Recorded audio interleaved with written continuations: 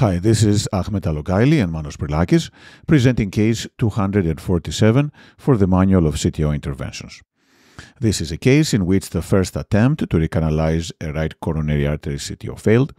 However, a second attempt was subsequently successful. The patient was an elderly gentleman with dyspnea and angina on exertion. He had previous coronary bypass, but the bypass graft to the right coronary artery was occluded, and the native RCA was a CTO. He was sent for recanalizing the CTO of the right coronary artery that was considered to be the culprit vessel. On angiography, the right coronary artery is diffusely diseased and heavily calcified,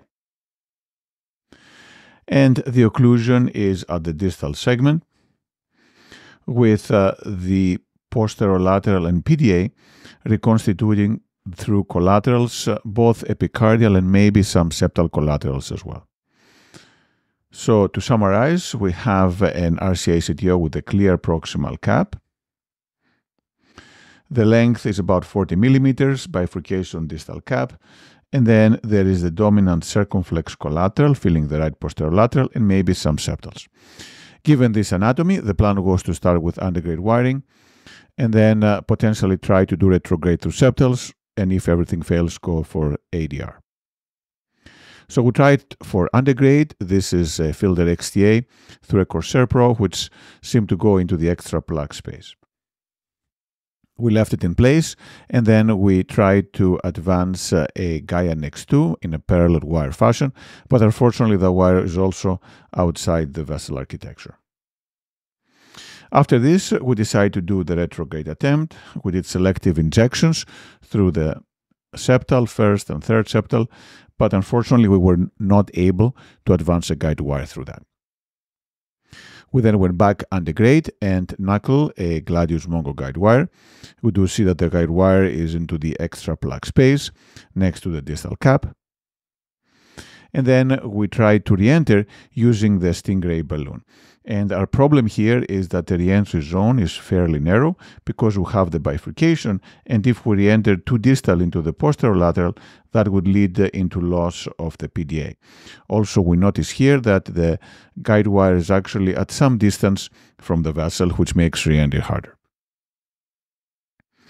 We eventually did pop sled into the posterolateral, and we did the stick and drive technique with an Astato 20 wire that seemed to actually advance into the true lumen.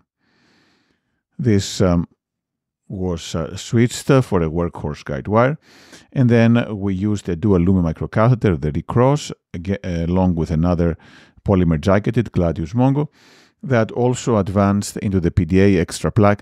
Essentially, this is a start technique into the PDA. We did balloon both vessels, and this is what we have, which is some Antegrade flow.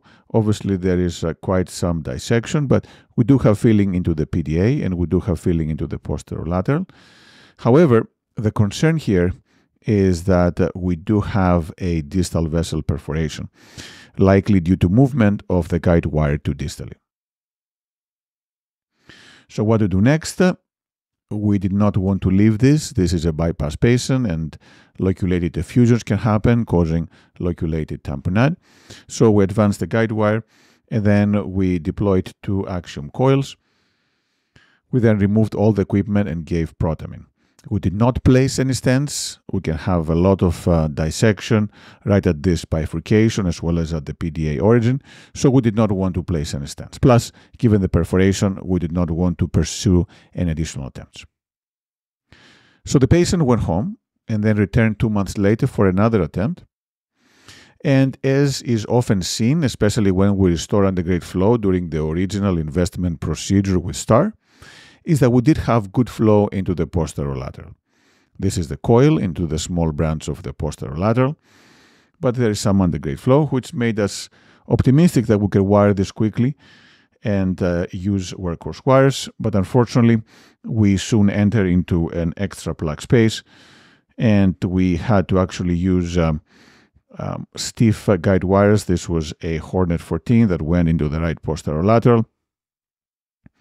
We then used a dual lumen microcatheter, tried to re-enter a little more proximally. We did the stick and drive technique with the Stingray balloon along with a Gaia next 3 guide wire. And that wire seemed to advance along the course of the vessel, going next to the previously coiled area. So we do have, it looks like a good position of the guide wire distally. We ballooned this and we stand it. We made sure we did not stand more proximal since there was a occlusion of the PDA.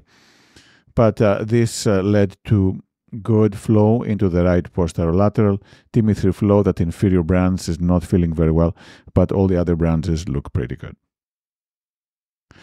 So several lessons from this case. The first one is that when we have a lot of dissection, it is often best to not place stents, but instead just balloon, restore antegrade flow, and bring the patient back.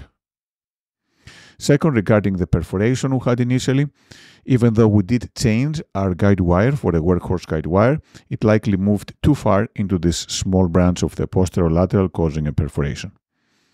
This is a bypass patient. There is a risk of loculated effusions, so we ended up coiling it, removing everything, and giving protamine, and the patient did fine.